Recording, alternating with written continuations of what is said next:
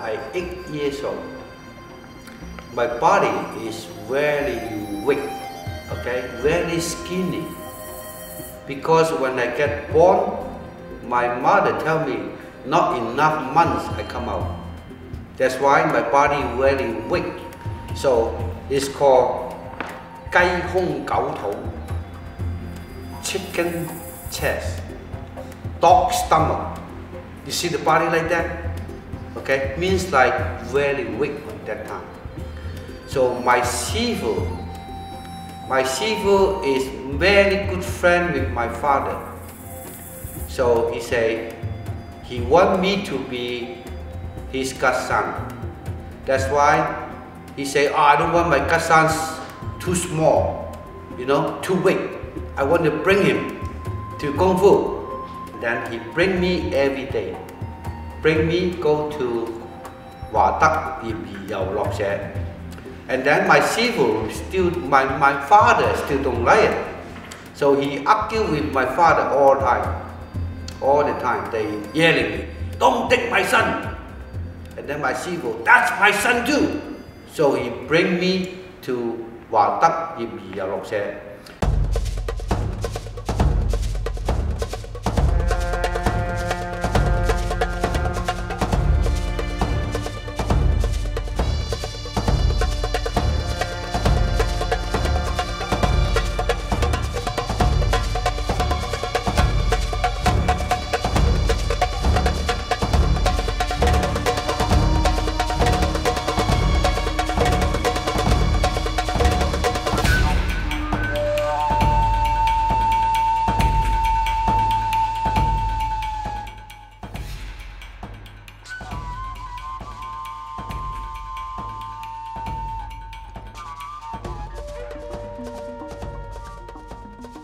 I come to American is from 1971, September 4. Okay, September 4 in America, in New York.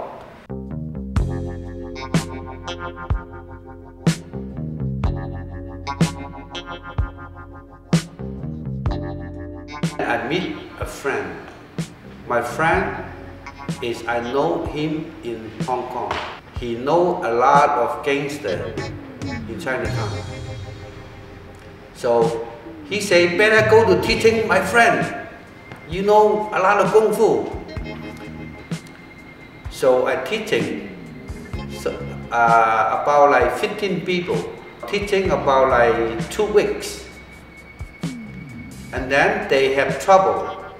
They say, Sifu, should we stop teaching? We run, we go away, we have trouble. So after that, and then I stopped teaching. One of the Sifu, Wei Hong, he make a tournament in Chinatown. So he want me to be a judge and demo. So on that time, okay, I promise him, and then I do the demo and have him to be a judge like that. So, and then after 1 week, and then Wei Hong called me. He say, oh, have one guy call you. He looking for you a long time. He want to learn from you. So what you do? I say, okay, I want to see the guy. Who is it? So that is the guy is called Dan Laken. I go down to this address, it was on Canal Street.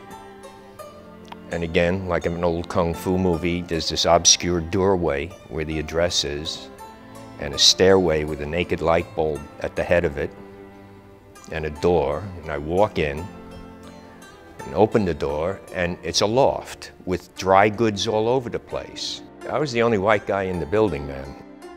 He said, "You want to learn? Okay, just wait a while and watch." I was totally mesmerized by it. I couldn't believe looking at this guy who walks down the street looking like he's carrying pails or something. And then when he starts moving, it's, as you know, it's transformation time. It's just mind-blowing.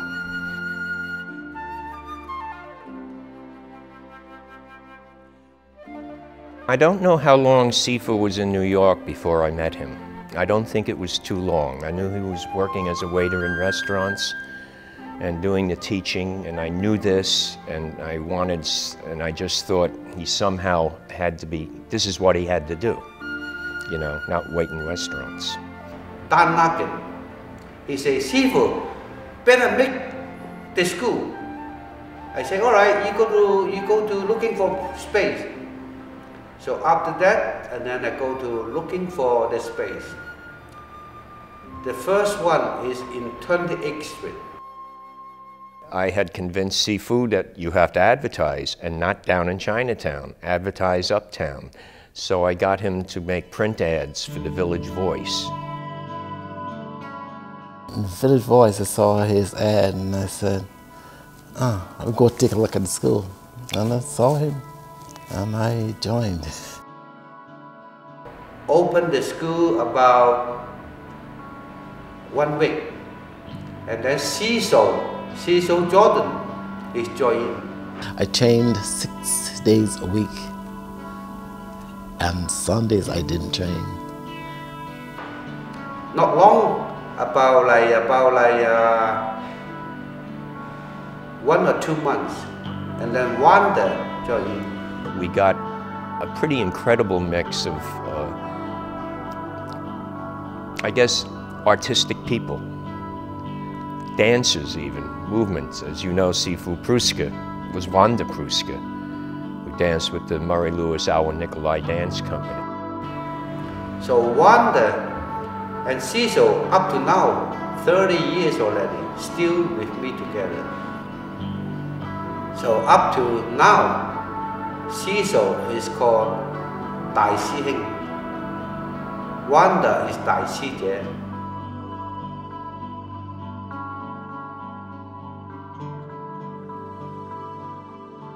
So everybody know about Bruce Lee.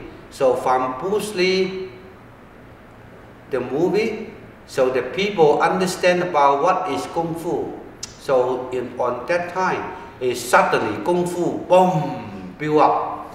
And then everybody want to learn Kung Fu, Kung Fu, Kung Fu. So it's like really good on that time is 1980. So before Kung Fu teaching, not many people. Not more than 10 Sifu in New York. Okay? But after 1980, so up to now, maybe have 500 people teaching in New York. 500 people. Believe or not?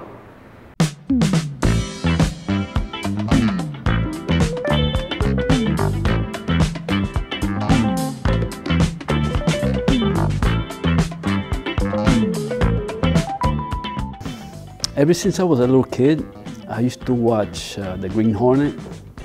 I was impressed with Bruce Lee's techniques. When I was a young boy, my mother used to take my brother and myself to 42nd Street, where they had the Kung Fu theater, and we used to sit there and watch Kung Fu movies. I must have been about 5, 6, maybe younger, and I just fell in love with Kung Fu. You know, Kung Fu was the TV show. At that point, you know, Bruce Lee was coming in. Shek Kin, you know, in Enter the Dragon, he was the one that wanted to take over the world, but he was one of the persons that did put a calligraphy on Sifu's book, which is actually quite a high honor. Kung Fu now is very popular. nearly a kid already know about Kung Fu. But before only know about karate, taekwondo, judo, that kind of thing. I didn't know many people that knew Kung Fu. And truthfully, I did not respect Kung Fu. But now, since from 1980, the world, everybody know about what is Kung Fu. We got a steady 50, 55 students that were coming 2-3 times a week. Since you have tournament, so before is no tournament. So since you have tournament, and then Benson and Cindy Lavra, they go to the tournament all the time. On that time, is Eagle Claw is very famous because of Benson and Cindy. They go to the tournament, always get the champion.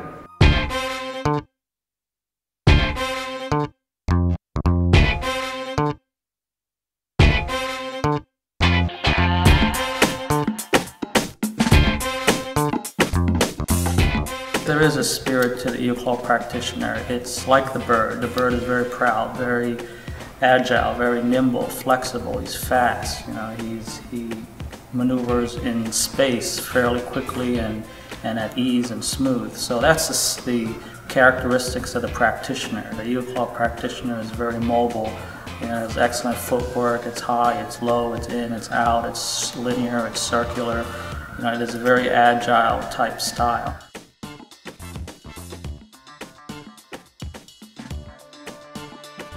My brother was first interested in Kung Fu, and growing up with him we used to fight, and I used to be able to beat him, and then he started learning Kung Fu, and I had trouble beating him, so I asked him what was a good school to go study in New York City, and he had checked out all the schools in New York, and he thought the Ying Kung Fu school was the best school. So actually my brother referred me to Sifu School on 28th Street.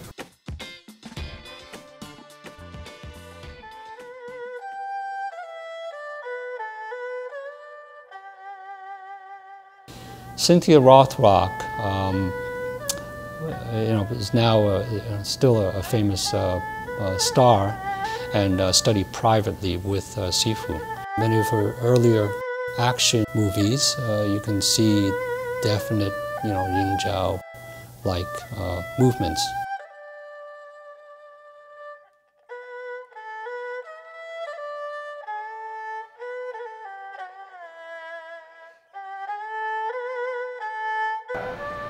Beginning is Charlie Fut, I learned it, and Hong Ga, I learned it, and monkey style, I learned it, and then Wing Chun, I also learned it.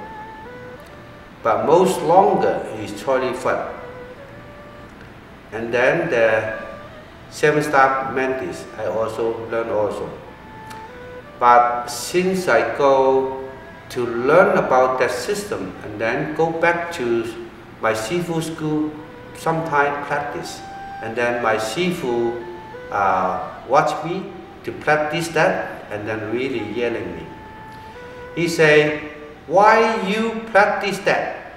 Because I learned from Jingmo Association. I learned every system already. You still follow me to go that? He say, because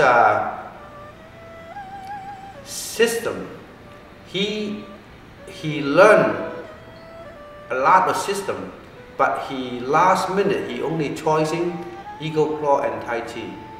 So he yelling me, still following him to wasting the time. So tell me to quit immediately.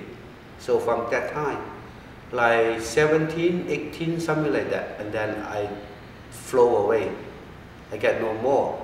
And only keep is Eagle Claw and Tai Chi.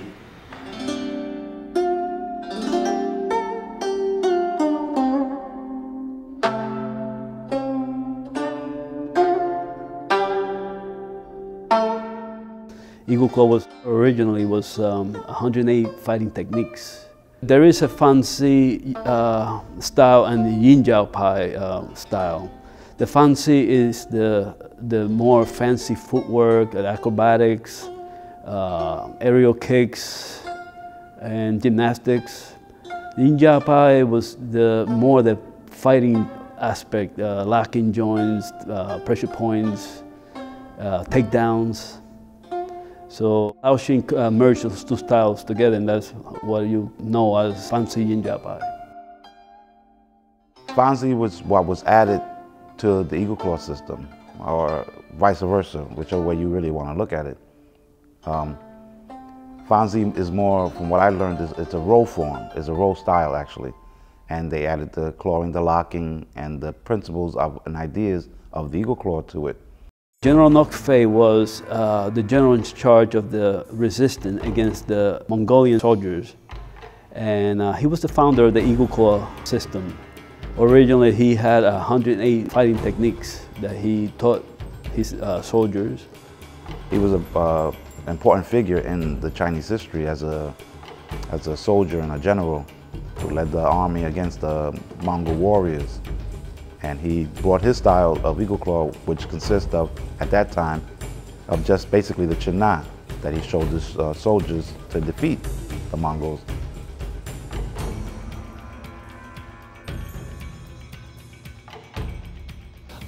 What makes Eagle Claw unique is the way that it's approached in terms of the Jinao locking. It's more of a continuous action as opposed to a one-stop hit and lock.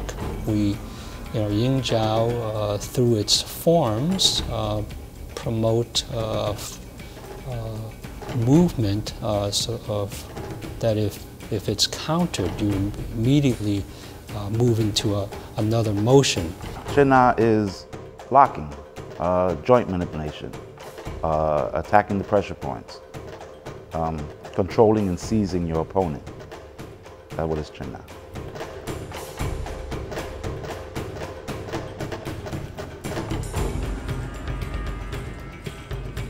Eagle Claw system and Tai Chi, when using for fighting, is very close. So Eagle Claw is catching. Tai Chi sticky hand. So mostly using the same technique, everything the same thing. Using soft and hard power, quick movement. Okay, so from self-defense, same use, but the form is soft and hard. Is like, okay, Tai Chi is very soft, Eagle Claws hard and soft, so both can use it together. Cooperation to use is the best.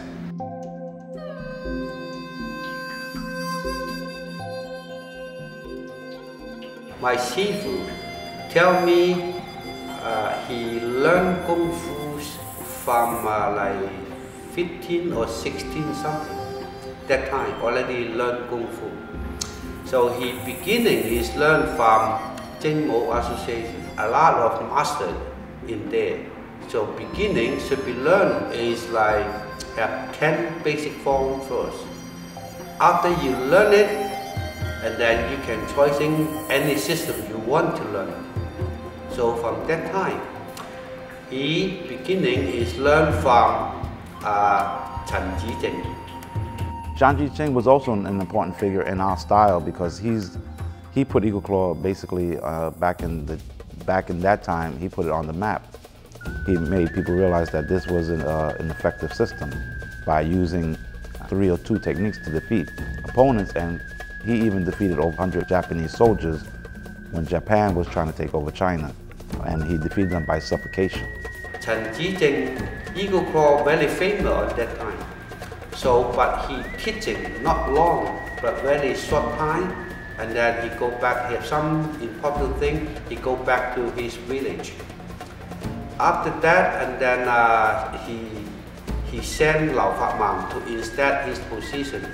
So Lao Fat Man and then beginning teaching in Jing Mo. So okay, that time he already learned some from Chan Ji Jing and continue learn from Lao Fat Man. Lao Fat Man have many trained brothers he also practiced Ying Jiao in there. So they also learn from them too. But Lao Fat Mang is a really Sifu of my Sifu. My Sifu really like Kung Fu. Even his business, he working, he don't care. His business is making shoes. Special, good for the people practice Kung Fu. So this kind of shoes. He's a maker of that. Except the make shoes time, the other time is go to practice Kung Fu.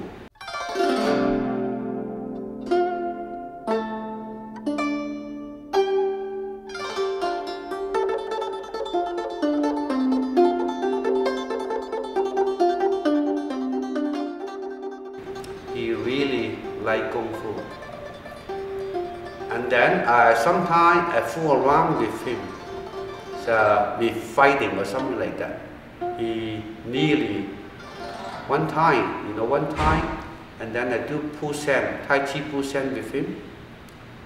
Wow, he made me nearly flow me to the street, like on the roof. Okay, we practice on the roof in Hong Kong. The roof is like 5 floor or 6 floor building, so they have an edge not too high, up to the waist high. That's it. So I push hand with him. Suddenly I do something, and then boom! He pushed me, nearly throw me out. So at that time, and then a little bit like he yelled at me. Next time do push hand, don't do like that.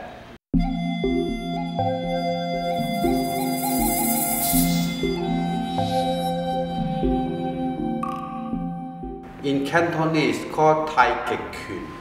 Mandarin is called Tai Chi Chuan. Understand about that? So Tai Chi Chuan is only one kind of the very soft, relaxed system to go. Okay, that's called Tai Chi.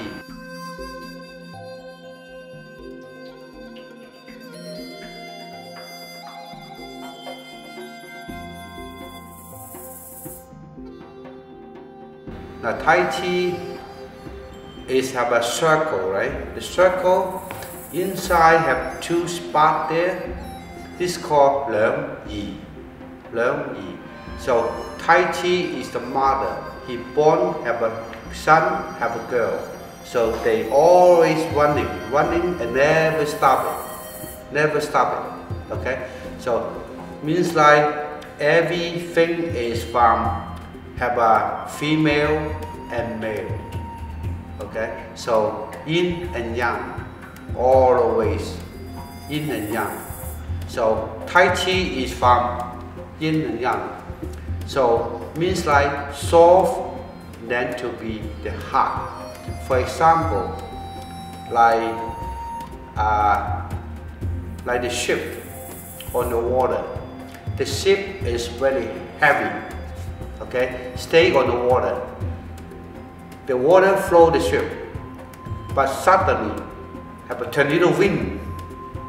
Can you see the wind? The wind is nothing. You can see it. All right. So when you turning tornado and then make the ship running or up and down, be the ship, the water in here, so can sink down the ship, go under the sea. So means like Tai Chi is you can see it. How many powerful you don't know. Okay, just like the wind, just like the water. The water is nothing, right? But why the ship stay the ship on top? Why the wind make a circle? The tornado wind can make the tree flow you out. Okay, the big tree growing up on the ground, so they can flow him out. So Tai Chi, that is the power, very important. So when you learning Tai Chi, make your mind very clear and make your internal organs like heart, liver, kidney, intelligence, everything on the body is very clear inside to glowing up. Make strong and strong. So make the people only get health because from the breathing exercise, in and out, slowly breathing in, slowly breathing out. Okay, that kind of thing to be natural, make the body strong as you can. I remember my Sifu, okay, he teach me, it's like only one movement, pop, pop, pop, pop, pop. That's it, you go away. You don't know it? Next time come on, let me see it. Ah, no, see, watch again. And then, come on, do it. And then you go away already. So only one movement, one time, that's it. But in here, the people learning is not really smart, really. They're doing 1, 2, 3, 4, something like that, and then understanding. But when I learning, it's big difference. Punching is punching. One time, that's it. No other time. Okay? But in here, if I do like that, I think a lot of people quit. I remember is one of my elder trained brother. It's called Samman Lok. Samman Lok is a really kung fu, very good. And also he from 1964 or 3, that time he got the invitation from China, have a competition. Competition is like Chun Nung. It's completely system to go. It's called Chun Nung. Have a long face, short face, long weapon, short weapon, Tai Chi, and Guando. So have seven forms to go. He get the first place. So he's a very good kung fu. And my partner is called Sam Yu Jing. Is my partner. Okay. Now he's a businessman. And then I still have a trained brother, Ming Ngok Fei, still in New York with me. He always come to school with me together. And now he also have a daughter to learn from me too.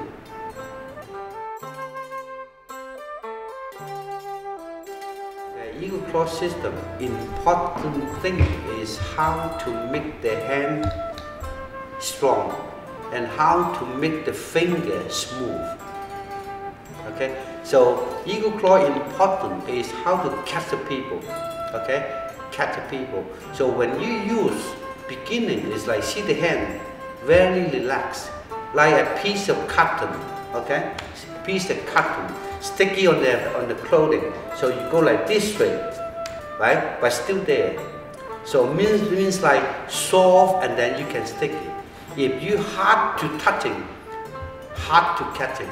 The fighting strategy of Eagle Claw is to stay close and to use the clawing techniques to control or push or pull the opponent. It's sometimes you can lock the opponent or sweep them or take them down. You know, it is a style that is, as I mentioned earlier, a lot of circular or direct techniques and high and low and sidestepping. So the style itself is designed to kind of confuse the opponent and then trap them or lock them or take them down. It is a very versatile type style with a wide range of techniques. But the clawing action of Eagle Claw is the key. So Eagle Claw system is catching, and how to lock is very important. So first one, you practice how to make the hand loose and how to catching easy. Right? And also Eagle Claw important is the core. Why all the system, a lot of system, no core. Only Eagle Claw have a core. That's why Eagle Claw. So special thing is the finger.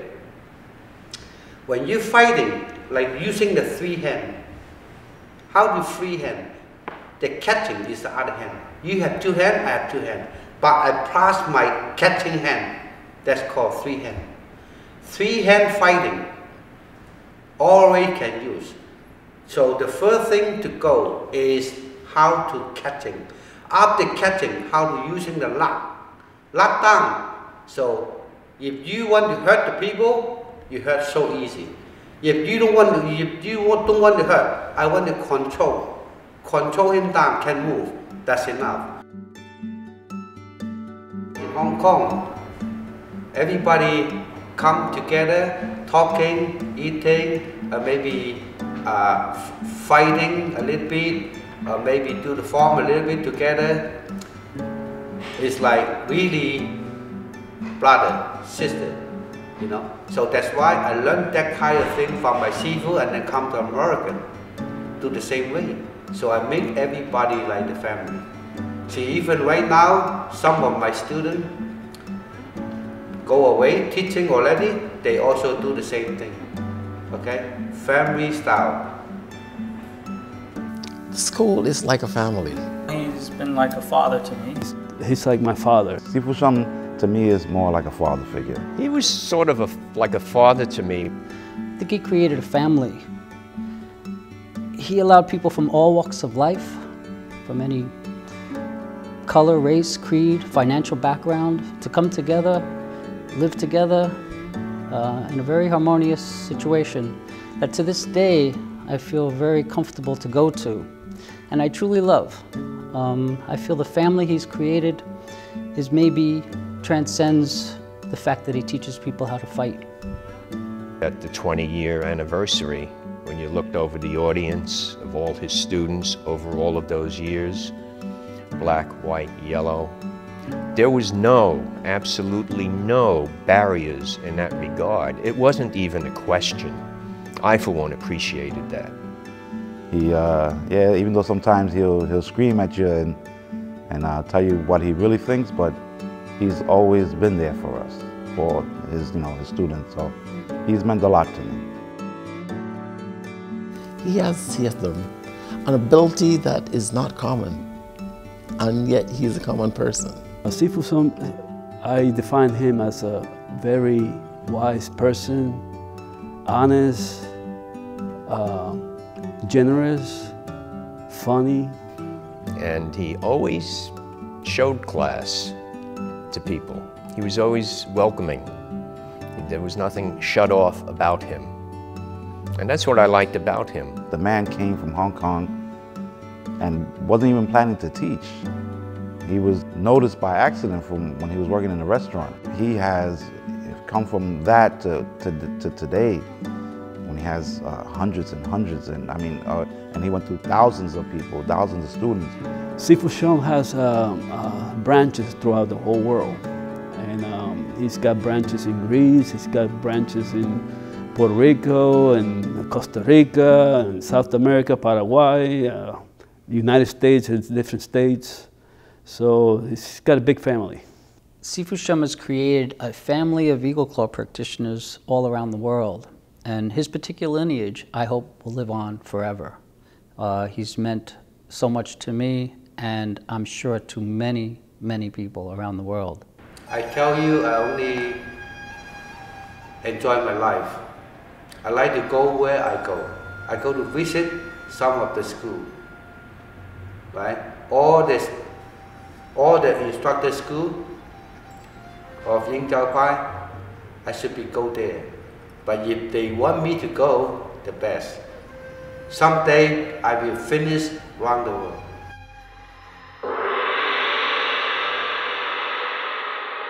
So, you want to learn about Eagle Claw Kung Fu? Let's begin.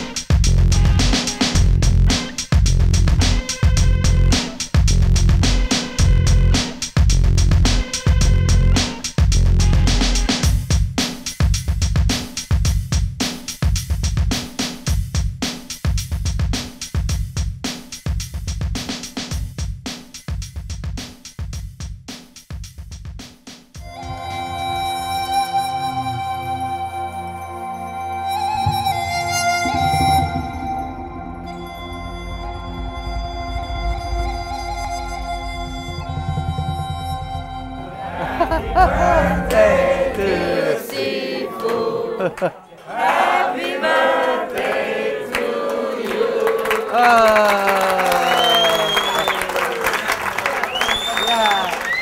You want to tell us what your true age is for the camera?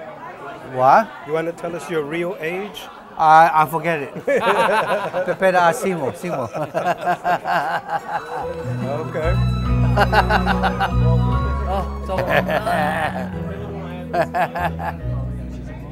Before Eagle Claw is really nobody teaching when they come to America. That's why the first man bring to the American is called first generation. And then up to 30 years up to now, I have a second generation, means my student already teaching Eagle Claw. So maybe how long can I have more generation to go? You know, so Eagle Claw should be made alive, don't get die away.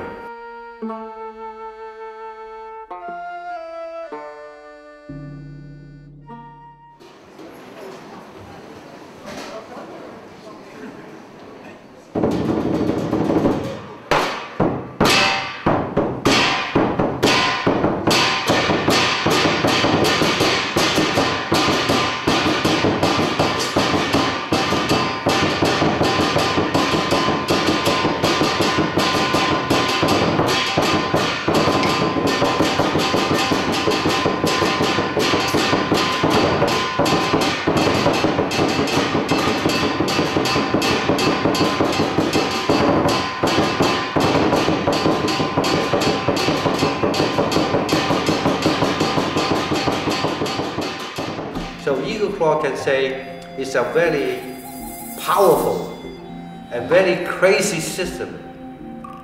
But other thing is, Eagle Claw is very kind system. I want to kill you, I kill you. I don't want to kill you, I don't want to kill you. So control by yourself. That's why to be a Sifu, anyone, okay? So first one should be is inside the heart, okay? Should be kind.